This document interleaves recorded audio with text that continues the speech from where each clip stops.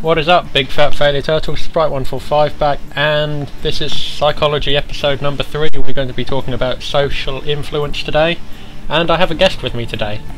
No, I have a guest with me today. Hello, ladies and spoons. I'm Aegis, and this is Sprite 315 Gay, and we're going to do some faggotry to do with psychology, which is his major, whatever it is, in college. So I'd be interested to see what his thoughts are on psychology, and yeah. Well, first of all, we're going to talk about conformity. Charlie, Aegis, do you know anything about conformity, or are you just a complete scrub? Well, I'm supposing from the name, when you conform to something, you sort of go with it, I suppose. Yeah, that's kind of it. There's 3 different types. Is this something to do with the acts of matching attitudes, beliefs and behaviours to what individuals perceive that is normal of their society or social group?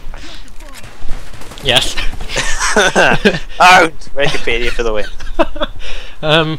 3 different types: compliance, internalisation and identification.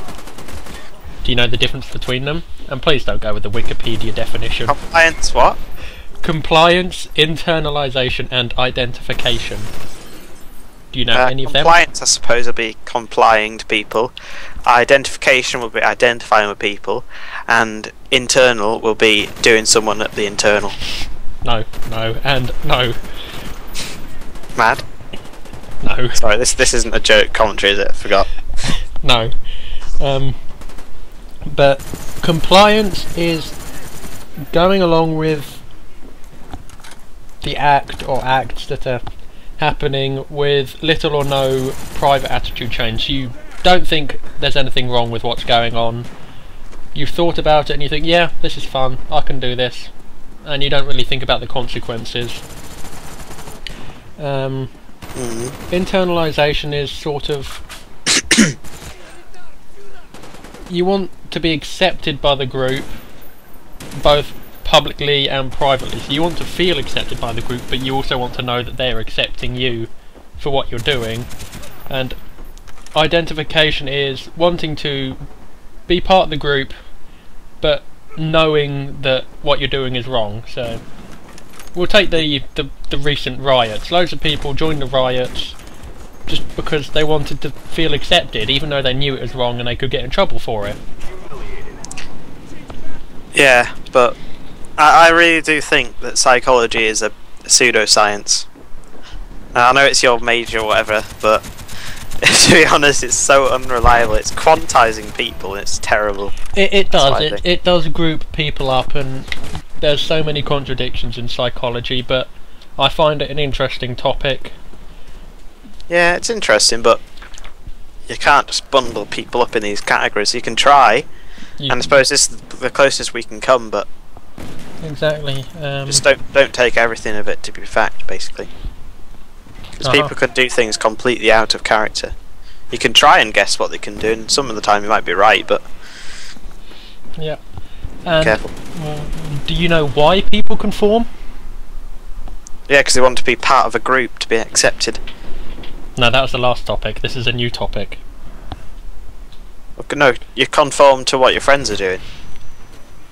Yeah, but say for example, we'll go to obedience into authority. Do you know why people listen to people in authority? By authority figures. It's the norm, because other people do it, I suppose, and because that's the way they're used to being talked to from their parents and so on. Yeah. One of the things is the social desirability effect. You don't want to be seen doing anything wrong to someone in authority. Also, you kind of go along with what they want because you think it's what they want, if that makes sense. You go along with what they want because you think it's what they want. That's a contradiction of terms. Is it? Yeah. What they want, what they think they want, it's the same thing as you said just then. Oh yes, so it is. I'm having such a slow day. This is going to be such shit commentary. Well, you have a slow year, don't you? Well, in fact, you have about a slow decade. So. Thanks. No problem, bro. But I hate you. Angry. Yes, anyway, just slightly. basically, social desirability is... It works well on questionnaires as well. You can form and obey questionnaires by giving the answers that you think that the person handing the questionnaire out wants, based on what the questionnaire is about. Does that make more sense to you? Yeah, I can think that most people, like most sheep people as I call them, would do that, because they go along with the flock. But what I do is I like to be honest on whatever I do. So yes, same here actually. I like to actually, if I get a questionnaire, I'll fill it out to the as honest as I possibly can. There'll be some questions that I think, well, you know what? Yeah. It depends on my level of awakeness, to be honest, because sometimes I feel too tired and I just like tick every single box that you think matters. No, I don't even look at the questions. I just go down. Or sometimes, it'll be like, how good do you think this seminar was? And I almost fell asleep, so I just ticked. There was a column that said bad, bad, bad, and one that said good, good, good, and one that said average. And I was just like bad, bad, bad, bad, bad, bad, bad, bad, bad, because I couldn't be bothered. Because I didn't think that it deserved my time. Yeah. But yeah, we're getting a bit off topic. Well, no, it makes sense. But I don't follow the norm on most things. I find. I find that there are questionnaires like, how would you rate our performance? I don't want to say that their performance was bad or their service was bad. I will either tick good. I won't tick very good or excellent. I'll probably tick. Depends, because sometimes people are absolute dicks, and I just like put them down as much as I can. But if there was someone that was a complete dick to me and they gave me a performance evaluation sheet afterwards, I would put that comment down. But yeah, this person was a dick to me. But well, moving away from the questionnaire example, is like in uni and school nowadays, there's always the what do you call them, the jocks in America, what they call in England, the sort of high in society people. Oh, what, just the people at the top on the social scale, that sort of... Exactly. Yeah. They're always like, oh, last night I went out and got hammered and it was well good. And it's the same at university, and everyone says it. They're just following the same stereotypes. Like, oh, I had 2 bottles of vodka and 5 wickeds. And I just cringe every time I hear it, and then when they ask me when I get drunk and stuff, they're just like, I'll just say, don't get drunk, and they're like, what? Like it's some criminal behaviour. Oh, what do you mean you're not killing yourself slowly, Aegis? I mean, Charlie, what the heck are you doing? No, I know what you mean. At this sort of age, it does seem like the norm to go out on the piss.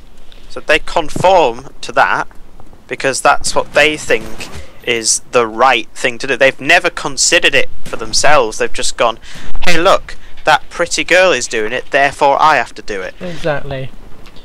Which sort of links back into the what we were talking about before, the 3 types of conformity, isn't it? They just go along with it. Ones? They just go along. They go along with it. They want to feel accepted. They don't really give a shit what happens either, do they? It's like, well, everyone else is doing it, so I'm going to do it. What were the other 2 categories? Well, there was compliance, internalisation and identification. So I think what you're talking about comes under sort of compliance. They don't really... What was the internal one about? Internalisation. This can lead to acceptance of the group's point of view both publicly and privately. Well, does it mean that you sort of mull it over without thinking about it subconsciously? That's more compliance. This results in public compliance with little or no private attitude change. So it's not identification because they haven't thought about it and think, well, this is wrong. So identification is when you think about it. When you think about it, you know it's wrong, but you still go and do it. It might be actually. You want to comply? Yeah. So like, they know that going out and getting drunk is wrong, but they do it anyway. So it might. Well, it could be all 3. People could just come under all 3, but I wouldn't say it's wrong, but it's the going out, getting drunk for the sake of being not socially accepted. Yeah, because if you go against what you think, then you're denying yourself a life that you should have led. Yeah. But just doing it, you're trying to be someone else, which is pathetic and terrible. Exactly. That's what I think. But there are people who are programmed so that they go out and drink, and that's fine to me. Just go kill yourselves. In fact, just throw yourselves down a well so you don't kill anyone while you're drunk driving. I love it. Well, you should go into politics. Nah. I'll just brainwash the children that I teach in schools. Ah, I like it. Where'd you go? Primary or secondary? Secondary. Good stuff. But if they do something wrong, I'm going to slap them, and if they tell people, I'm going to like punch them, and if they tell more people, I'm going to kill them. Here's an interesting quote. The Nazi extermination of European Jews is the most extreme instance of abhorrent, immoral acts carried out by thousands of people in the name of obedience. Do you have any idea what that means? Sorry, say it again. The Nazi extermination of European Jews is the most extreme instance of abhorrent, immoral acts carried out by thousands of people in the name of obedience. Yeah, I'm willing to go with that, because I think if it hadn't been for Hitler and more people like him, because it wasn't just Hitler, because if it was just Hitler, he'd have been ousted straight away. Because the German people wanted a revolt, a complete revolution from what they had before, because they were starving and stuff. Yep. Hitler promised it, and then he slowly changed his ideas to become this monstrous thing, and people didn't have to go with it. But people didn't want to stand up and say, I don't like this, because of the policies that he... So they had to go on with it, even though they knew it was wrong. Yeah, but if I was in Nazi Germany in 1933... 1933, yeah, that's when he started, wasn't it? I wouldn't have stood up against him, because I knew I would have just been killed, and there's no point in getting killed. So I would have refused to kill another human being, but I wouldn't have sort of gone, hey Hitler, you're a gay boy or whatever. Yeah, there are actually proven facts of some Nazi German soldiers in the SS that were told to go and exterminate that group of Jews, and they sent them off into the woods with the Jews. The SS soldiers that didn't want anything to do with it just told them to run, and just started shooting the ground, pretending that they were killing the Jews. Yeah. Because they didn't agree with it, but they didn't want to die for what they believed in. That's all well and good, but if there's a risk of you getting caught yourself, would you risk it? Right? If it was you or some one of 6 million Jews. If you didn't shoot them, someone else would kill them. Yeah. And you'd be killed as well for being a revolutionist or whatever. Yeah.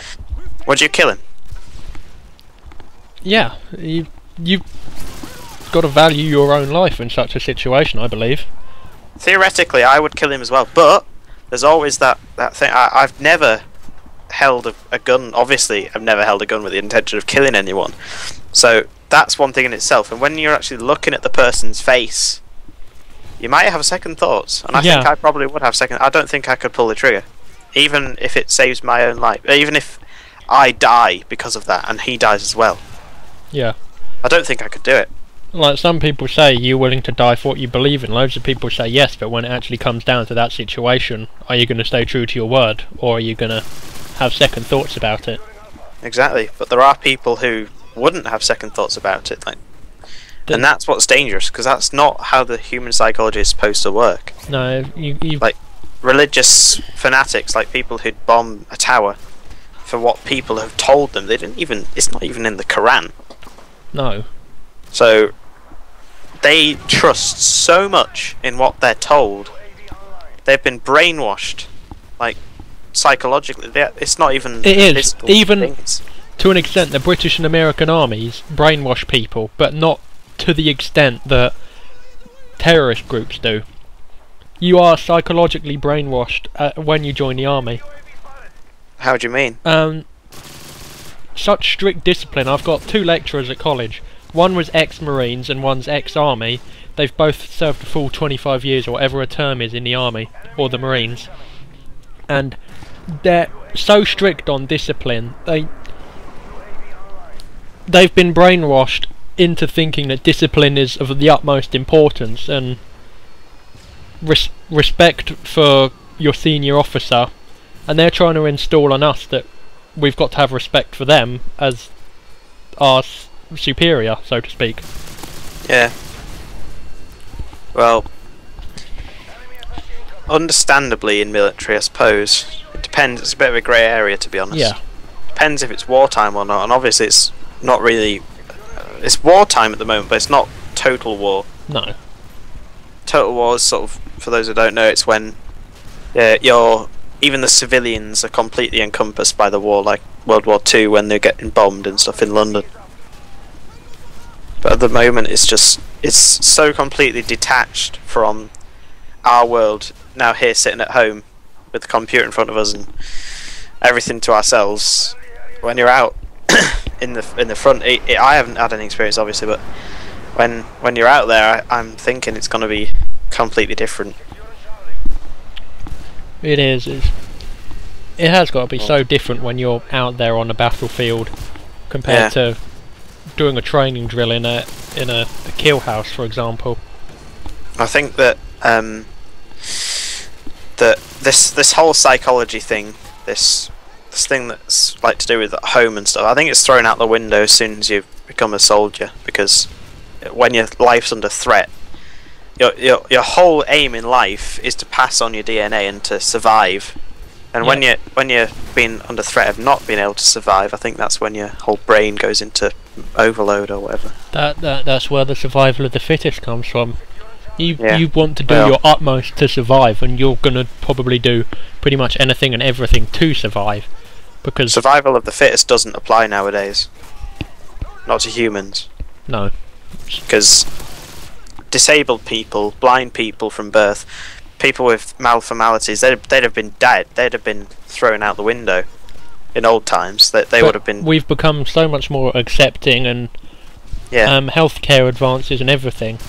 Yeah, which means that we're going to advance slower on the evolutionary scale, I suppose. I've not looked into this, but I think that if disabled people, I'm not being mean to them. I like them and everything, but if they're allowed to reproduce, they get their genes into the gene pool again. That's supposed to be pruned out because they're supposed to die. Yeah. So it seems very harsh. It does sound very harsh. Like, well, you've only got one leg, you need to die. It's incredibly harsh, but that is how it was. Only one leg. What's that? It's deformed to have one leg. Yeah. Not because it's been blown off in a war. Yeah, if it's been blown off, then that's different, because they were once a quote unquote normal person. Wow, that's harsh. Recorded posting. That's why I said quote unquote. You've got to imagine the air quotes. No, I'm gonna get rid of the quote unquote when I record this. Thanks. Right. Oh, it's been 18 minutes. Holy shit. So yeah. So don't conform to react to whatever it is, like society. You stupid people. If this goes up on Rockin' League, which I might decide to do, then hello Rockin' League people, but you must not conform to society. Don't even listen to me. I'm just a medium by which you should start to reflect on your own psychology, because none of this should apply to you. If this applies to you, then you're doing it wrong. Like people, we'll take COD for example. We'll go into a bit of applied psychology very quickly while we've got a few minutes left. And people that want to be like the uber pro elite trick shotters, take your example, and want to have the best montages, are trying to conform to have the best montages by going by what is the quote unquote socially acceptable clips nowadays. Yeah. When that's not how it should be, and you've said that it should be a gathering of your best clips, not I've said that in a previous commentary. You should, if you're out there and you're going for trick shot, you're going for a feed. If you put feed in your name, then wow, come on. But if don't conform. Basically, if you can get quad feeds, then awesome. If you can't, just go for triple feeds or double feeds or flipping single feeds. But if the best clip you can get is a noob tube kill, go for it. But just don't. We're not condoning the use of noob tubes though, but we're just saying if I'm condoning the use of noob tubes, especially when Sprite's in the lobby. Thanks. No problem. But yes, you've got to go for what's the best clip for you, not what the higher ups think is the best for you. Oh, I don't like that term, higher ups. You know what I mean by it. Yeah, people like me, because I'm pro. So. One day, maybe. Yeah. Someday in the near future. I mean, the far future, whatever. So yeah. If you don't get raped for not going out on the piss before then. If you go out on the piss, I hope you do get raped. Okay. I'm staying inside now. I'm going to remain sober. In fact, I'm going to tour around all the pubs in Europe, molesting people up the bumhole who are drunk. So. I love it. Make sure you're not around. Well, this has been Aegis and Sprite 315. Sprite. Sprite 315. Fag. So I'm wishing all my big fat failure turtles a happy whenever. Charlie, do you have any well wishes for your viewers, my viewers, everyone? Just try not to get liver poisoning. I'm with that. And on that note, Sprite signing out. Aegis, you going to say bye? Yes. Farewell to my ladles and J-spoons. Don't forget to keep on rocking. You get it? 'Cause it's rocking. It's rocking, Aegis. Alright, goodbye. We'll see you in the near future. And I'm out. Peace.